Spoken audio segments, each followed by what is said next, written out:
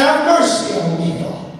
Have mercy on me. Every one of us have a place of desperation in the pit of our stomach. In that place where we know if God don't intervene, if God doesn't move, I don't know exactly what is going to happen. Something within us that cries out to God. But here's what I know. In our weakness, we choose to stay on the side of the road.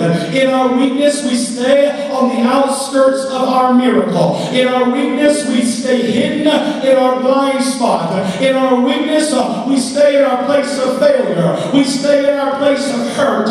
Too hurt to get up again. I failed too many times to get back up again. In needing of a miracle for so long that I just don't know if I have the energy. I don't know if I have the strength for it anymore. And for the rest of our life, we are living on the side of the road, hanging out, thinking, I wish things would be better. I wish things could get better. But due to our embarrassment or our fear or whatever it is that's causing us to remain on the side of the road, we find ourselves ending up begging for contributions, asking and begging and pleading to get along with this life. And those people, hear me, that throw things into our cup when we're begging for contributions, sometimes the things they throw to us hold no value of anything.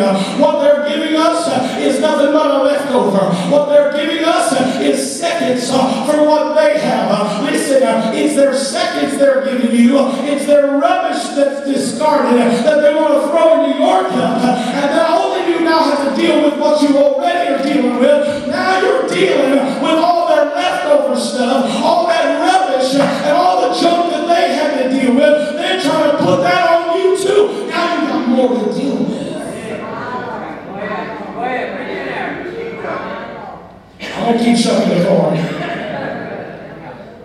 When you live off of other people's rubbish, because you won't get off the side of the road, you're still trapped in your hurt, trapped in your pain.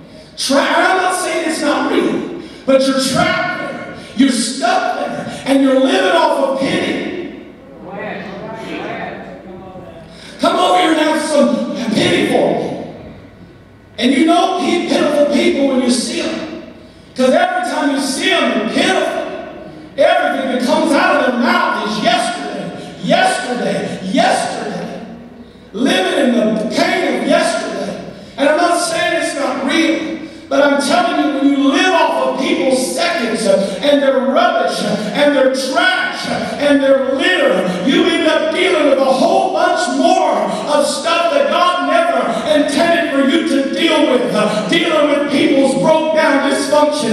I'm telling you, hear me, church, there's some people that do not want to do better. They will not do better, but they want to get in your boat and get in your ship, and they want to bring you down like Jonah, who got in a boat with people he did not know. He didn't even care where they were going, as long as it wasn't towards God's will. And those people lost everything they had. And some of you got a Jonah in your boat that you want to tell Jonah, you got to go. You know that.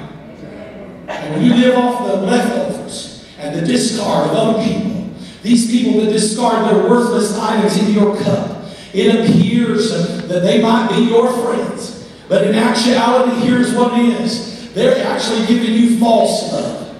They're giving you false promises. They're giving you false dreams. They're really phony friends is what they are. They're only people, listen, there are some people that only want to be around you because they know you will provide for them and that you will give to them. And they'll just take and take and take until you are drained and have nothing left. Listen, I want you to know sometimes the cup that you're drinking from can become bitter. Jesus drank from a bitter cup. Come on, somebody. It was a bitter cup because it was the cup of sin. Whose sin was it? It was my sin. It was your sin. It was our sin he drank from. And in the Garden of Gethsemane, Jesus asked the Father, he said, please, would you remove this cup? I know what lies ahead. I know the price that I must pay. I know the torment. I know the pain that's coming. It will be horrific. But he said, not my will, but your will be done, God. I want your will to be done